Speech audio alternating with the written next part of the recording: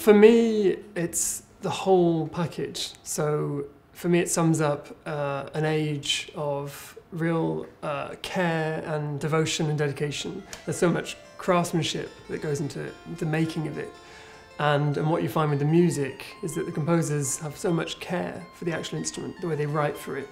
There's a kind of universal passion that you find through the ages of composers who write for the harpsichord.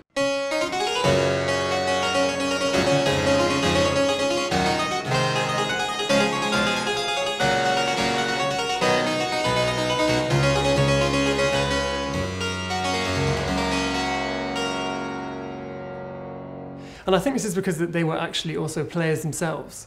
So it's so personal. And then when you come to it as a player and you're playing this music that they wrote for themselves or for friends, oh, it's a wonderful feeling of kind of being really at one with the music.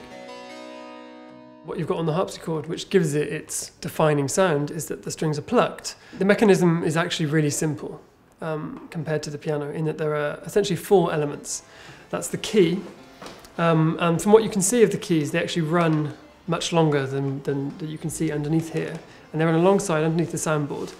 And resting on the end of every key is a wooden jack, which is this. And you can see them all there. Each key has one.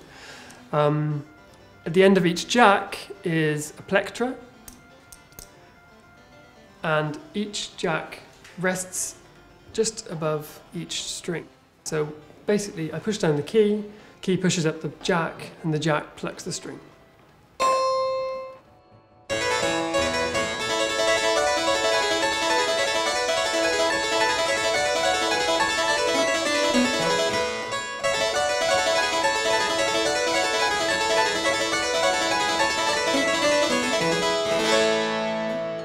They're not only beautiful to hear, they're also equally aesthetically pleasing to look at, and that was always a very important part with the harpsichord. Because of their size, you had the possibility to decorate them, and they really did in the Baroque period. They went to town. So yeah, they've got this double-edged charm, if you like, the sound and the look. It's really fun to think that Handel, as a young man, my kind of age, would have been walking around this house, living here, entertaining guests, making music. And for me to be sat here playing an antique instrument from the time, well, that's absolutely thrilling. And it lends itself perfectly to the size of room. You don't miss a trick, you don't miss a detail in this setting.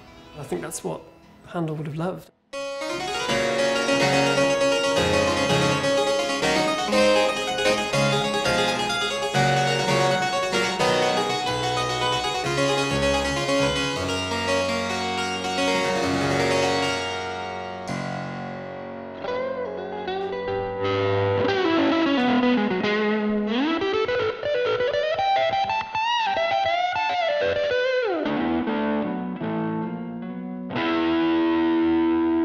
The electric guitar for me is the most incredible instrument just because it's loud, in your face, you can do anything you want with it. Even when you're not actually striking a note, even when you've just got the hands on the guitar, it sounds amazing, you know?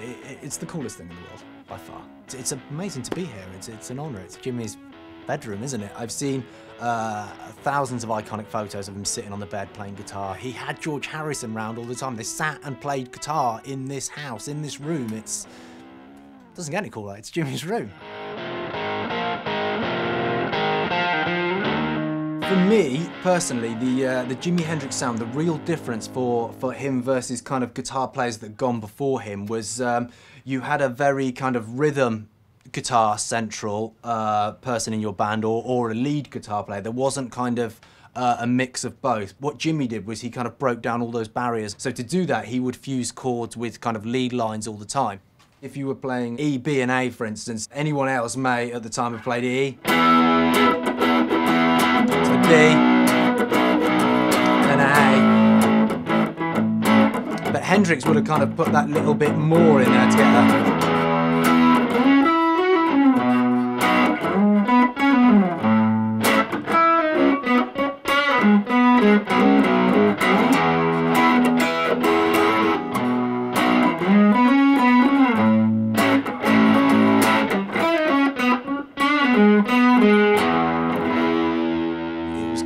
Fusing the whole thing together in in that unique way that made Hendrix Hendrix, I think. His hammer-ons and pull-offs were just beyond belief. So if you took like a really simple pentatonic pattern and had...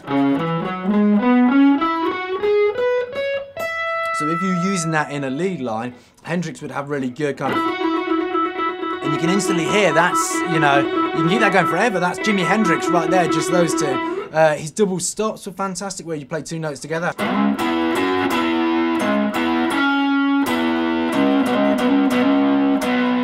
Yeah, just the idea of being able to play a pentatonic and just putting a few of those techniques gives a real kind of Hendrix sound. And his use of rhythm, where you get that kind of... You hear it on the start of kind of like Voodoo Child, where it's got that that kind of idea where you get those clicks in between notes. Sounds yeah, really, really good. And when you put the whole thing together with a simple kind of pentatonic scale, you get that lovely kind of like...